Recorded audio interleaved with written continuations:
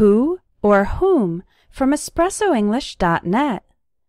A lot of students ask me about the difference between who and whom. This is something that a lot of native English speakers confuse as well, but I'll explain it in today's lesson. Who is the subject of the verb. The subject performs the action. For example, who ate the last piece of pizza? Who is the subject and ate is the verb. Here's another example. The students who failed the test will need extra help.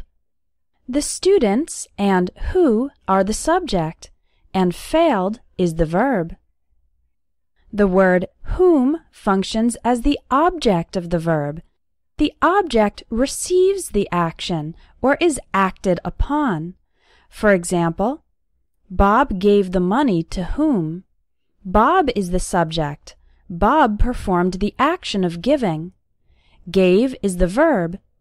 Money is the direct object, and whom is the indirect object, the recipient of the action. The word whom is always used after a preposition. For example, my 3 brothers, one of whom is a doctor, live in New York. Of is a preposition, and after it we use whom, not who.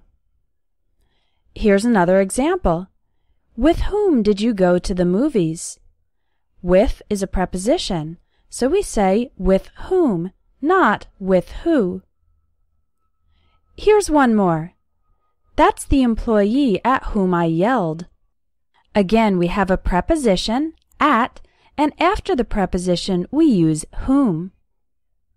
I no longer speak to the person from whom I got this gift.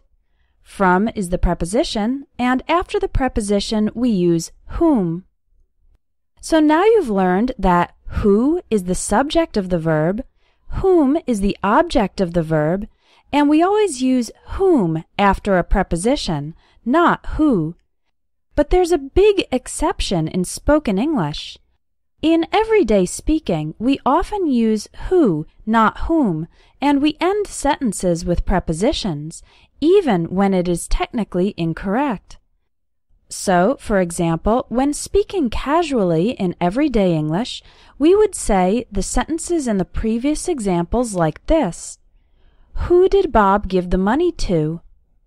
Who did you go to the movies with? That's the employee who I yelled at. I no longer speak to the person who I got this gift from.